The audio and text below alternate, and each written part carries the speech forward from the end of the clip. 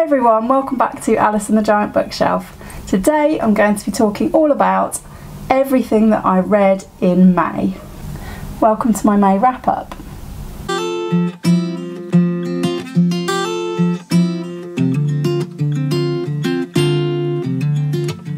Hi everyone, welcome back to my channel.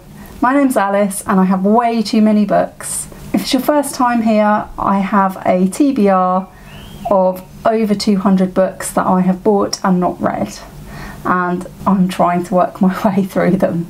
May was a very good reading month. I have been participating in the 1900 to 1950 Readathon hosted by Katie over at Books and Things, so I will link that in the description down below.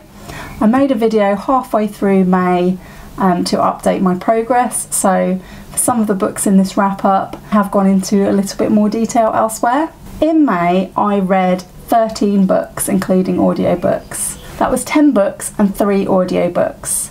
Only one of those audiobooks was a book that I started in April and therefore is not included in the 1900 to 1950 Readathon. Here's a quick reminder for you of everything I read in the month of May. So I thought today I would do my wrap up a little bit differently. I've decided to talk about the books ranking from my least favourite to my most favourite, and I'm going to be doing this in 3 categories. The first category is the OK category. These are books that I didn't love, they were fine. I didn't absolutely hate them either, I just wouldn't highly recommend them, probably wouldn't read them again. My second category is the good category. These were books that I really enjoyed, and my third and best category is my favourites of the month. That's where I'm going to talk about all of the very best books that I enjoyed most in the month of May. For every book I'm going to try to tell you something that I loved about the book or liked about the book and something that was not so good. Okay, so starting off with my OK category. There were 2 books and 1 audiobook in this category. And the first book I want to talk about is my least favourite of the month, which is Sweet Danger by Margery Allingham. My favourite thing about Sweet Danger was that the climactic scene had some very good elements to it. It was very fast paced at the very end and I enjoyed some parts of that final scene.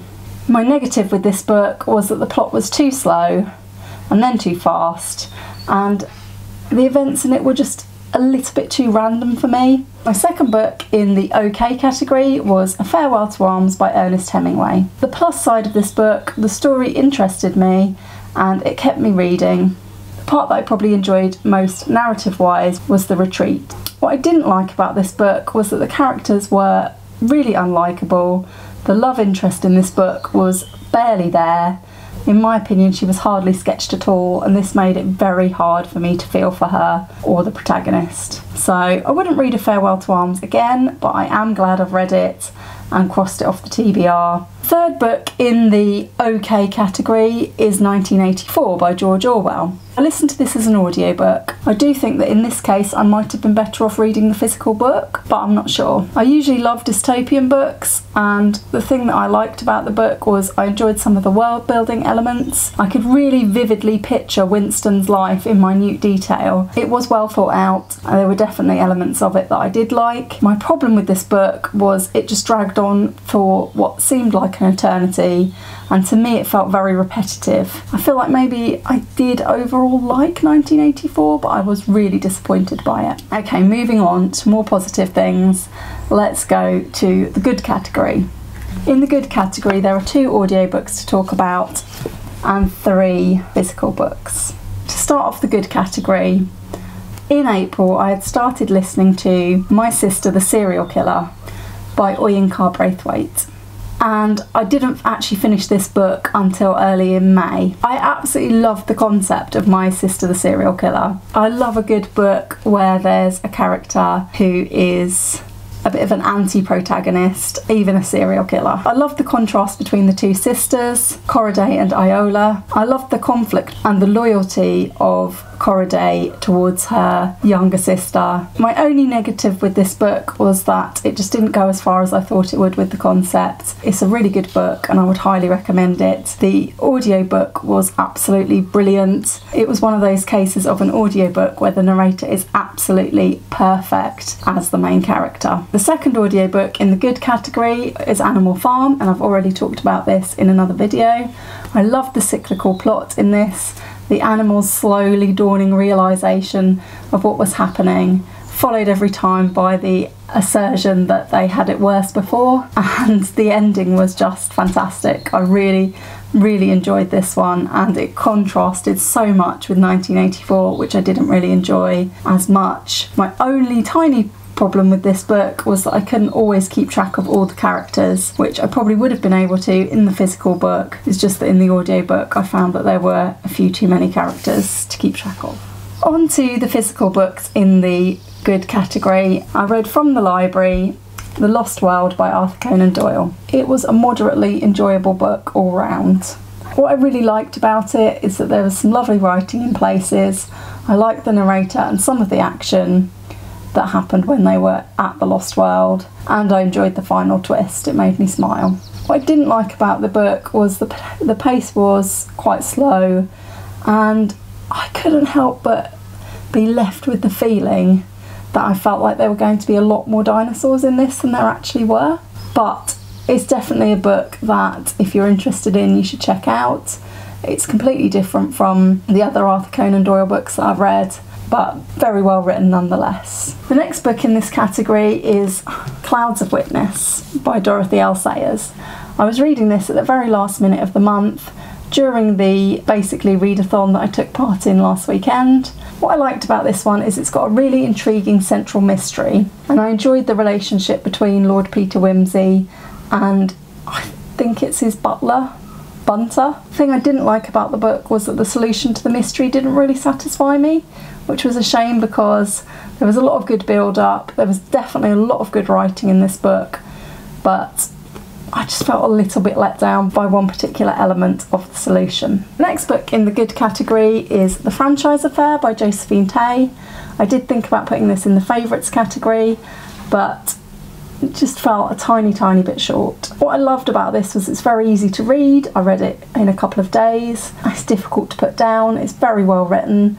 It has a very well thought out plot. I enjoyed the characters, they were very good, and it did have a very satisfying ending. Again, an ending that made me smile. Plot was a little bit stranger than I'd imagined it would be, and it was a tiny bit slow in places, which are the only things really keeping it from being in the absolute favourites category. Moving on into the favourites category. My first favourite of the month was The Wasteland, and I loved this because I love weird poetry, and I particularly loved the two main poems in the collection, The Love Song of J. Alfred Prufrock and The Wasteland itself. Some of the other poems in the collection were weaker in comparison, and that was the only thing that I didn't particularly like about the book. It definitely had enough going for it to make it one of my favourites, and I rarely read poetry, so it was a lovely treat. The next book in this category was Anne of Green Gables. This has been the biggest surprise of the month.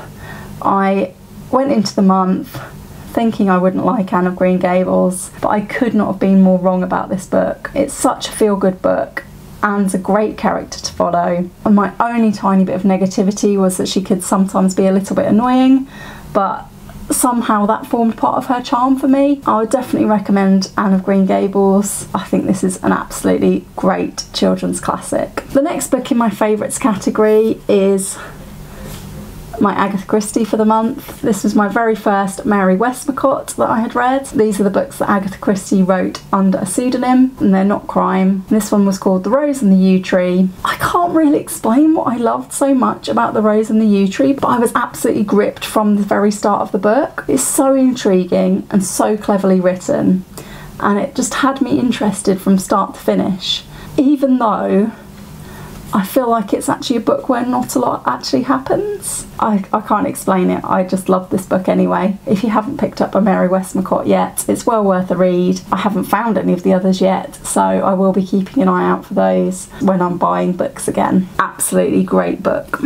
The next book in my favourites category is another children's classic, A Little Princess.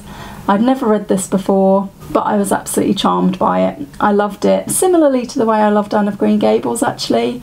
I loved the plot, I loved the way Sarah's story gets so sad, and yet she keeps herself strong and she never changes who she is. She had the potential to be such a dislikable character because she's such a spoilt rich girl at the beginning, but she never ever behaves like a spoilt rich girl, and she doesn't change even when disaster befalls her. She just proves time and time again throughout the book that she is such a kind and good-hearted character. This was a lovely, heartwarming book. My only negative is I didn't think this was as good as The Secret Garden, which I read last year and had read as a child. And there was one part of the book that I won't spoil for anybody, but I found it very hard to suspend my disbelief at the hugest of coincidences that brings Sarah back to good fortune. So I did find that a little bit tricky, but overall absolutely love this book. The final book in my favourites list for May is The Wind in the Willows by Kenneth Grahame.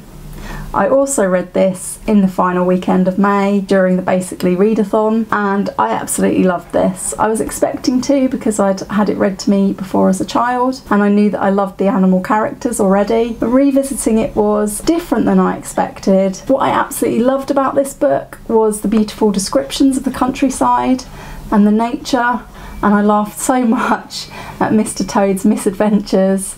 It was just brilliant. The only thing I didn't like about The Wind in the Willows was actually not a problem with the book, it was a problem with the audiobook. So during the 24-hour readathon at the weekend, I thought it would be great to have the option of listening to the audiobook when my eyes got tired, and I did actually already have it downloaded ready to listen to. But I discovered when I started to listen to it that it had been quite drastically changed to make all of the characters female. So it had Lady Toad in it instead of Mr. Toad, and so on. Now that's fine, and it's probably a very good audiobook, but that wasn't what I wanted when I wanted to listen to the original version alongside the original version. So I might listen to the audiobook at a later date, but I was a bit surprised by basically the rewrite of the story, so haven't listened to that yet. So from the 1900 to 1950 readathon TBR that I made, the only book I didn't actually read from that TBR was Bulldog Drummond by Sapper.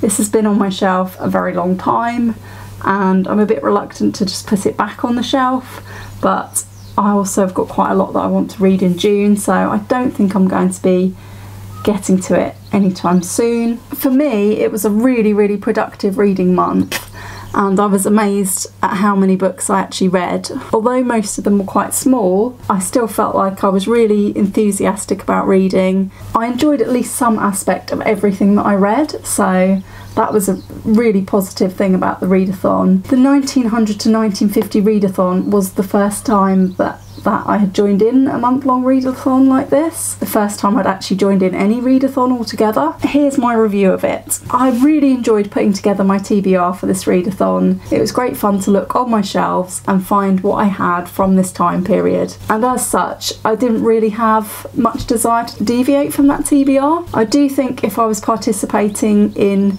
future readathons that last a month, I might choose only a few books for the readathon and read outside of the readathon as well. But as this was my first one, I thought I would enter into it wholeheartedly and read entirely from this time period.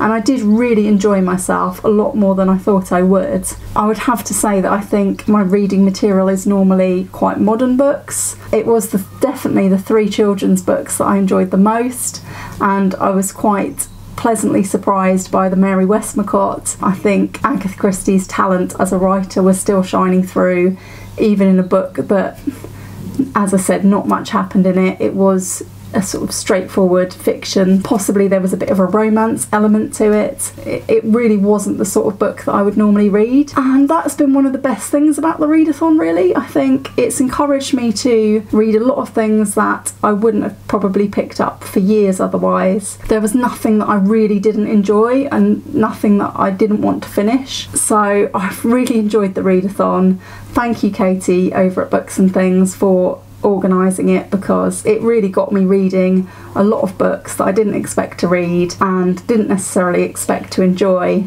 And I feel like I've tried some real classics, certainly classics of children's literature, also some more crime classics, some dystopian classics like 1984 and Animal Farm. Yes, there were certainly things that I read that I wouldn't read again, but I'm pleased to have read all of them. I really enjoyed my month's reading. I'll definitely participate in a readathon again, as long as I can choose my books from my own shelves and not go out buying books to do a readathon, because of course the aim, as always, is to get through my giant TBR of over 200 books. Speaking of the TBR, here's how it's gone this month for reading from the TBR. So obviously the audiobooks that I listened to were not on the giant TBR, and there were 2 books in this pile that I had borrowed. A Little Princess was my mum's book, and The Lost World I was going to read as an ebook, but I ended up going and getting it out of the library in the end. Without further ado, let's check in with the giant TBR, what has been my progress this month. I read 8 books, so the TBR has gone down from 217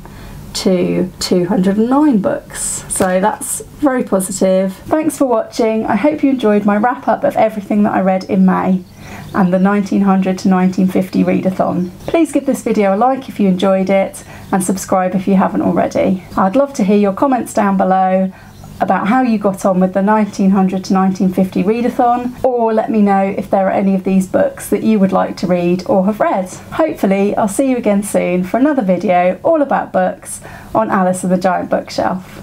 Bye for now.